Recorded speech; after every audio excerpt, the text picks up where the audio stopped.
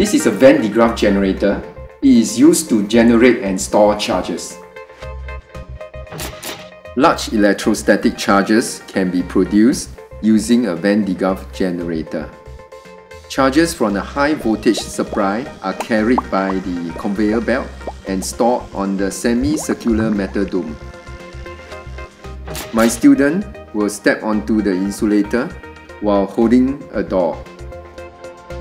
Predict and describe what will happen to my student when she touches the dome.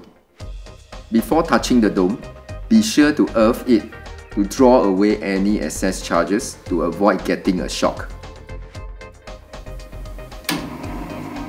The Van de Graaff generator is now switched on.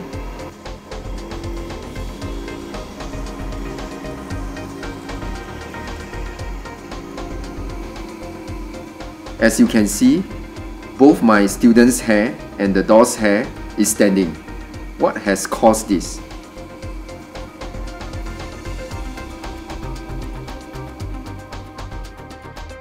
This graphic represents the original charge distribution of the Van de Graaff generator when it is negatively charged. When she touches the dome, the electrons are transferred from the dome to her due to the electrostatic force of repulsion.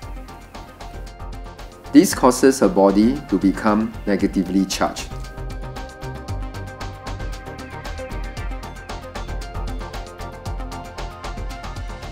As her hair is now all negatively charged, the electrostatic force of repulsion causes her hair to spread out. While the door is not shown in the graphic, its hair is also standing due to the effect of the same electrostatic forces. This shows that the invisible negative charges are transferred all over my student's body, as well as transferring from her hand to the door. My student will now remove her hand from the dome. Notice that her hair and the door's hair is still standing. What do you think has happened?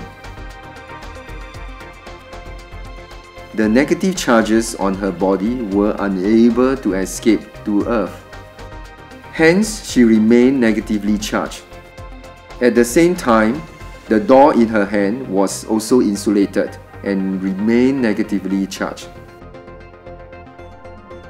Once my student steps off the insulator, the electrons on her body move freely to the neutral ground due to electrostatic repulsion, hence neutralizing the negative charges on her body.